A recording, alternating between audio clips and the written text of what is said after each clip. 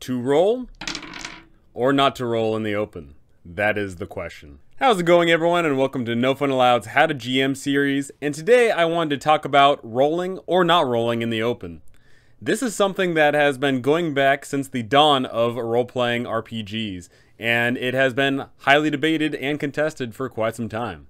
Should we, as GMs, roll behind our little DM screen or hide the rolls or do whatever, or should we roll all those dice right there out in the open?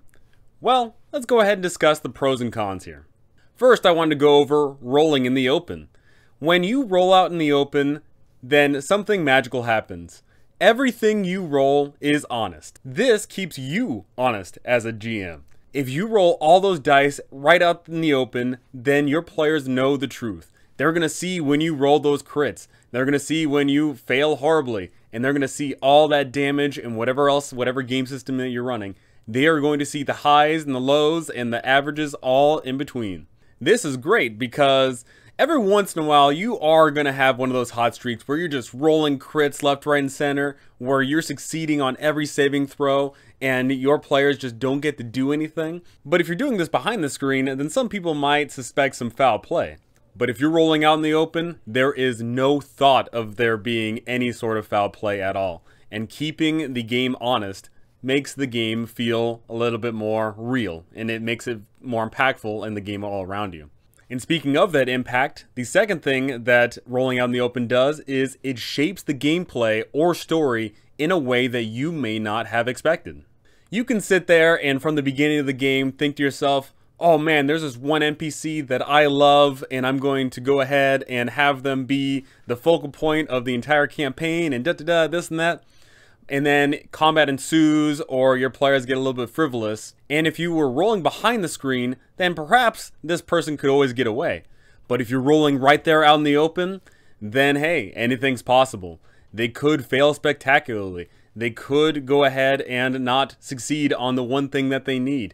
And all those things are going to add up to making a story that you may not have predicted, which is fun. As GMs, we love the awesomeness that comes from these games. Sometimes, even if you are making a pre-made adventure and you already know the story beats that are going to happen, it is awesome to work with some curveballs. It is great to have things show up in your game that you were not expecting, because at least that gets you feeling just like the players, where you don't know what's going on, but you have the added fun time of trying to work with all the curves that are thrown in the game. Another thing rolling out in the open does is it enforces you to think about the fairness of the game. And what do I mean by this? That means that you can't have a crazy monster that can easily wipe everybody if you are rolling out in the open, because people are going to see that you're holding back, or if you just go ahead and roll, you can't adjust it on the fly. That's the end of story. They're going to know what's up. If you are rolling out in the open and they can see that monster gets a huge plus to attack, and then you think to yourself, ooh, that's a little bit scary, then unfortunately it's too late. If you're rolling out in the open, you have to roll with the punches. No pun intended here, right? You have to work with what you are putting out there, and that forces you to think ahead of time. You have to think about, is this fair, fun, and challenging for the players? With all that being said, rolling out in the open can be scary. That does mean that even if you think you have everything fair and balanced and fun, there could come a time where things just do not pan out. You could have it where your players are in for the fight of their lives, and if you're rolling out in the open and the villain that they're going up against has no remorse, that could mean a TPK, and that does suck. Sometimes you just have to sit there and recognize that the dice fall where they land, and you have to pick up the story, or unfortunately in a TPK scenario, sometimes the story ends right there. But I promise you, if you drop a completely fair and fun and balanced encounter and you're rolling out in the open, then there is no way that your players are going to blame you at all. They may blame each other, they may blame their own dice, they may blame your dice, but at least they will not blame you, and that is something good to note. Now let's go ahead and take a look at the other side of the coin here, rolling behind the screen, hiding your dice, whatever it is that you do, not showing your players the results at hand. What is this going to do and accomplish for you? Well, for starters, let's get this one thing clear. Every GM that has ever rolled behind the dice in the history of ever and all of time has fudged rolls. There is no conceivable way you can convince me otherwise that if you roll behind the table, you do not fudge some rolls. But mind you, that is not a bad thing. Sometimes fudging rolls can lead to some of the greatest experiences in all of roleplaydom. Sometimes your players can get into an epic fight that would not have been an epic fight if you had just rolled really bad right from the get-go, or so extremely good that wouldn't have been even a fight to begin with. Sometimes, because you fudge your rolls, you go ahead and conceive up beautiful and fantastic roleplay scenarios that would not have happened if you had let the dice fall where they land. So that is where the first tip comes up, is you are going to have to test your bluff. If you're rolling behind the screen, and even if you are using the dice where they land or you're fudging the rolls, you're going to have to put on your GM poker face. You are going to have to make sure that people don't get any sort of tell at all.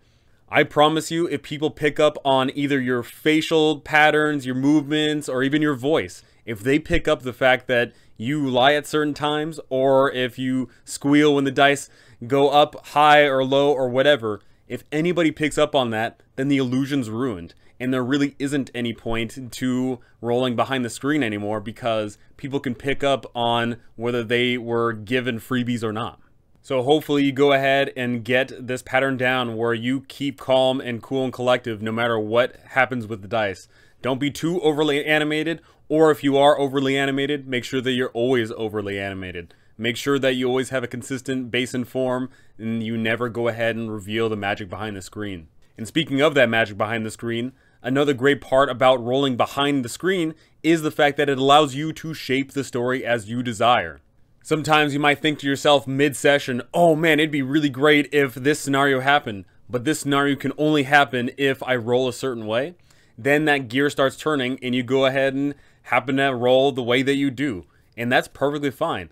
If you know in your heart of hearts that changing things up mid-session, mid-roll is going to lead to a better game, then go ahead and do it.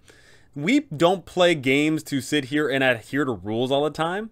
Some people may do that, but I promise you there's better games for that than the role-playing games that we play.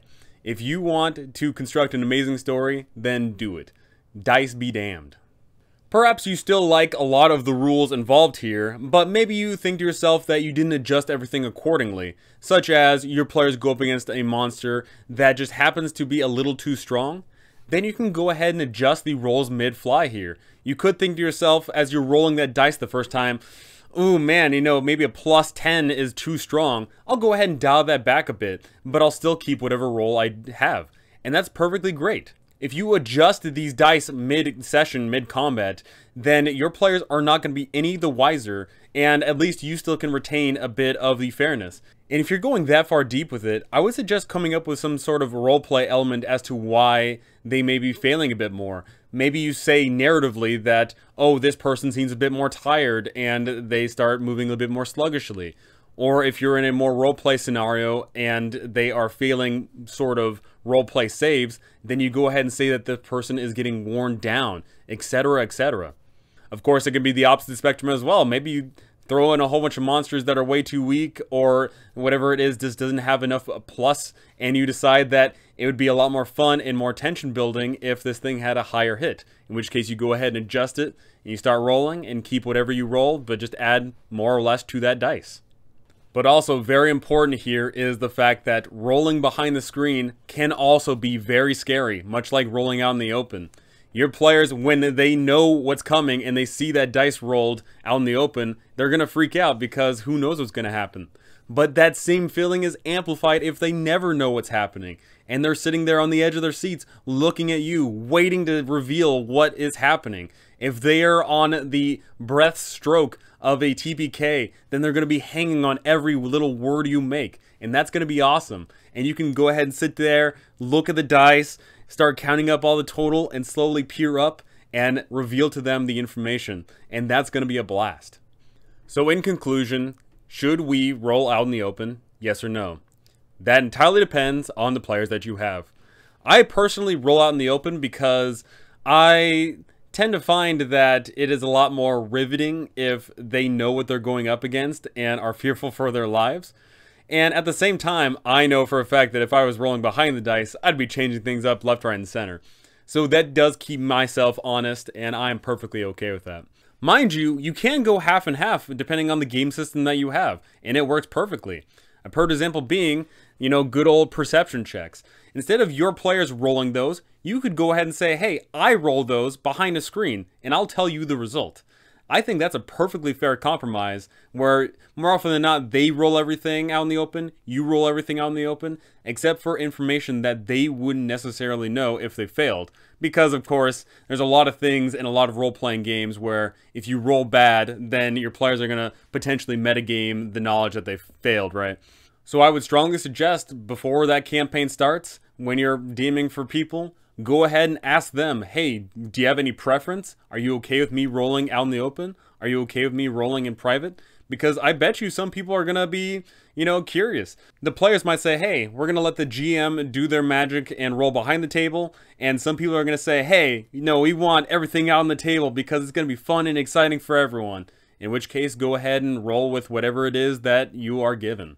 There really isn't a right or wrong way to rolling out in the open or rolling behind the screen. Just make sure and be cognizant of the fact that whichever choice you choose, you need to work with whatever it is.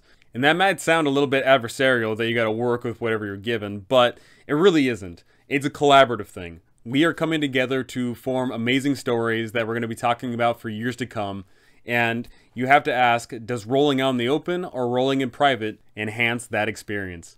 That is going to do it for me for this one. Thank you so much for watching, and thank you to all my amazing patrons up here. You guys are absolutely awesome. Thank you so very much. Thank you so much for listening, and I cannot wait to see you all in the next one.